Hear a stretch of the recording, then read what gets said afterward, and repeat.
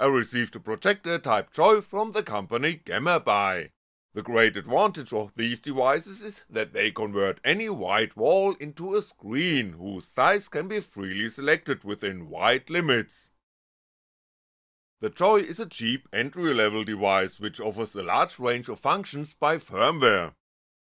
With a weight of only 1.4kg and the dimensions 145x175x175mm, the Joy is anything but heavy and quite compact, so that the device can easily be carried around. For that, a strap of synthetic leather is attached on top of the projector. Included in the shipping box are a power cord, an HDMI and an AV cable, as well as a remote control. Let's first take a look at what is inside of the projector. A matrix of 11x6 corresponding to 66 LEDs serves as the light source. These LEDs consume the largest part of the electrical input power and must therefore be actively cooled in order to remove the dissipated power.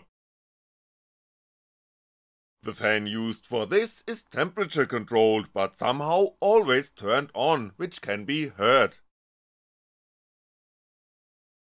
The image, generated by 1280x720 pixel LCD and two Fresnel lenses, is directed to the front lens via a mirror. When the projector is turned on, the PC built into the motherboard boots. I choose a rather small projection area for the first tests. There's more on the achievable size later in this video. Once the boot process is complete, the Joy can be connected to peripherals. The first step is to connect the projector to my VLAN network. Both the 2.4 and 5GHz frequency band are supported. The VLAN password is entered via a virtual keyboard by remote control or via the buttons on top of the projector.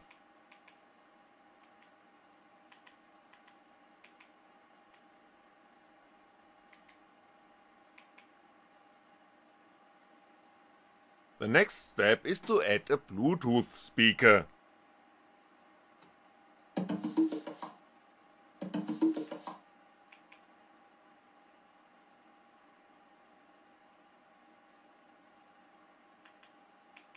This is quickly displayed during the scan and also quickly connected.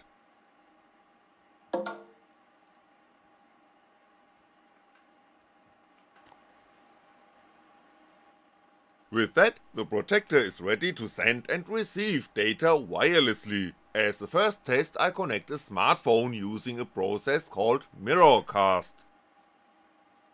The small smartphone screen now appears much larger, and also the tilting of the screen content whenever the smartphone is tilted is implemented correctly in the firmware. Even videos are transmitted smoothly from the smartphone to the projector. The audio track is output via the internal speakers of the Joy, or via the already paired Bluetooth speaker as soon as this is switched on. So when you go to a system or a place like that, you can't help but be overwhelmed.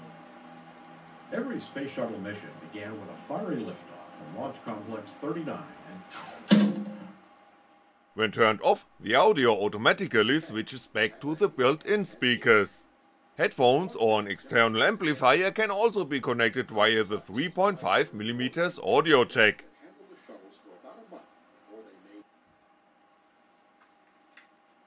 If a USB stick, or as demonstrated here an external hard drive, is connected, videos and photos can be read and displayed directly.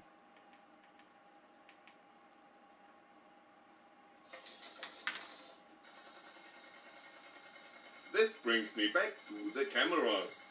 This video sequence was recorded with the main rear camera. A third way of transferring data is via the built-in AV or HDMI socket.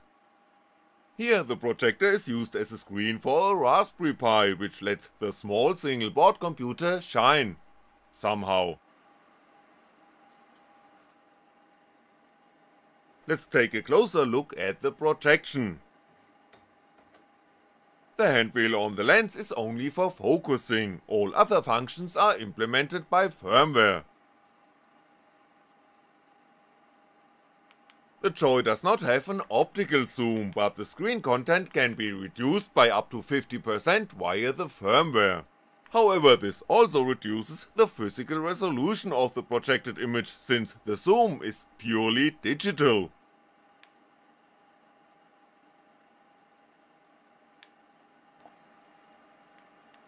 A so-called lens shift, which is an offset of the image in horizontal or vertical direction, is not implemented in hardware either, another concession to the low price tag.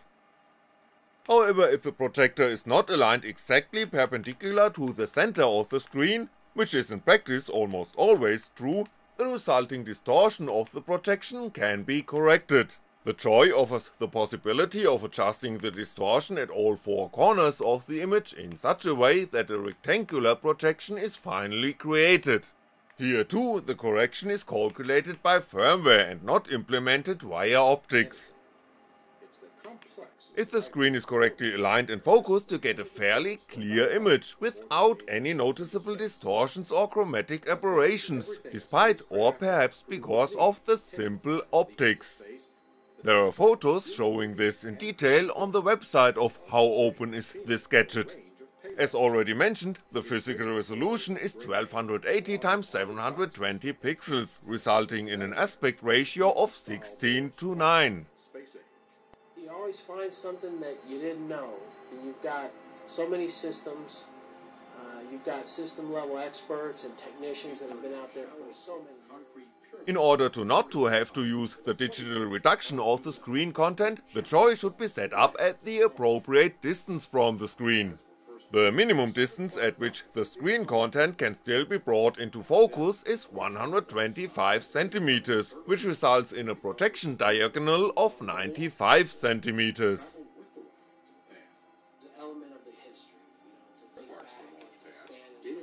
My studio allows a maximum screen diagonal of 236cm, which is the case at a distance of 288cm. For all other screen diagonals you can use the good old rule of 3. The larger the illuminated area, the less bright the projection becomes. You shouldn't expect miracles from the Joy in terms of brightness. In a darkened room, however, you get a fairly good, pleasantly large and bright projection. The color and quality of the projection surface have a notable influence on the brightness of the image. As with the projector, the screen used here is a low price model. Some of you might already have noticed a distortion that is caused by a buckle in my video wall. An overall good projection is ruled by the sum of all its parts. The Joy can also be mounted upside down on the ceiling, or illuminate a partially translucent surface from the back.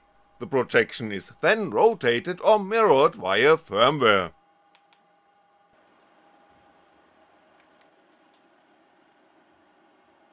During operation around 48 watts of electrical power is consumed. The projector heats up to a little more than 50 degrees Celsius at the hottest point, the outlet of the cooling air. The rest of the case is significantly cooler at less than 40 degrees Celsius. As always, all technical data of the Joy and many high-resolution photos of the device and its inner components can be found on the website of How Open Is This Gadget. There you will also find many photos of example projections, with which you can get your own impression of the image quality the Joy delivers, without anyone babbling of what you should think of it.